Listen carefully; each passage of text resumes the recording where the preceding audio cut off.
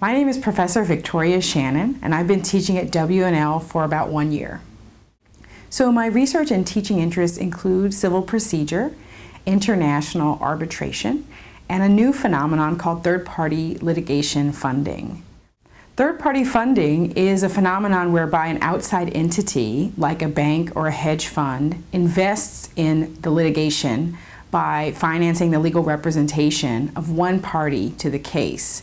And in exchange, if that party wins the case, they receive a fee from the party out of the funds that they receive from the loser of the case. And so for them, it's an investment.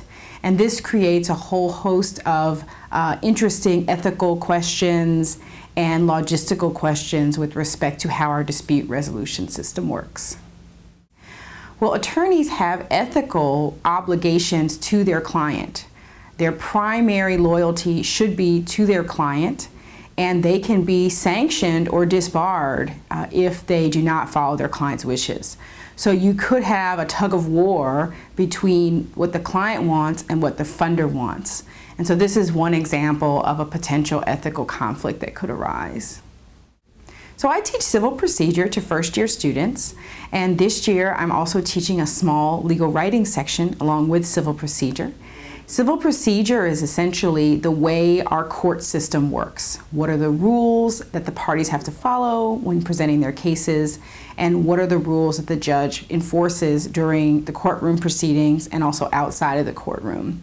And this has been a wonderful experience for me, particularly since these small sections are very intimate and I get to know all the students very well. And it's really more like a discussion rather than a lecture class because I only have about 17 students.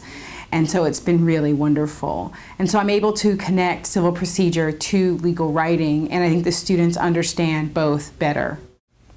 Well, I think first-year students are so unique in that they are bringing with them the experiences that they had during their undergraduate education.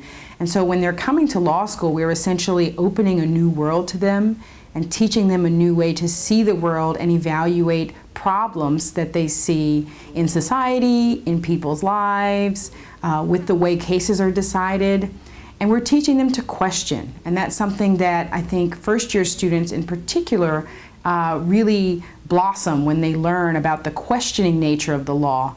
In many of their undergraduate courses, there was a right answer, a correct answer, and it was very concrete.